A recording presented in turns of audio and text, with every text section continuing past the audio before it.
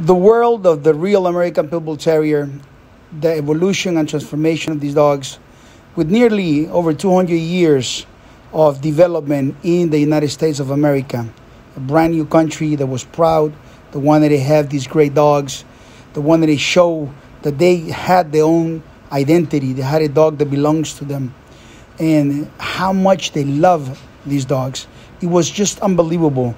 When you go back to the 1800s, when you go back to those pictures, those vintage pictures, you see some of the work that we're doing today with the dogs, the children, the families, the heroes. You know, it was not easy to take pictures back then because it was a little bit expensive. But those people look so proud every time. Their children were very, very attached to these great dogs. Big difference to today, where you see these children now attached to toy dogs, weak dogs, and dogs that need a lot of help because they're helpless. These dogs were powerful. They have personality. The American Pit Bull Terrier has changed color, has become a better dog.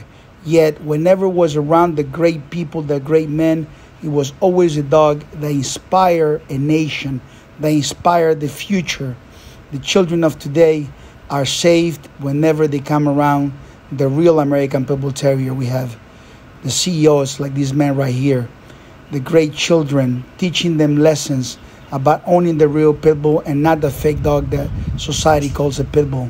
Learning the right things from the right source, from those men that actually gave their lives to preserve, to create the real American Pit Bull Terriers, those game dogs that have everything in them, greatness, that they can give emotional support to those when it's necessary, the real champions, the dogs made out of velvet and steel. Chico Lopez, I hope you enjoyed this video, and I ask you to please share with your friends. Take care. ChicoLopez.com.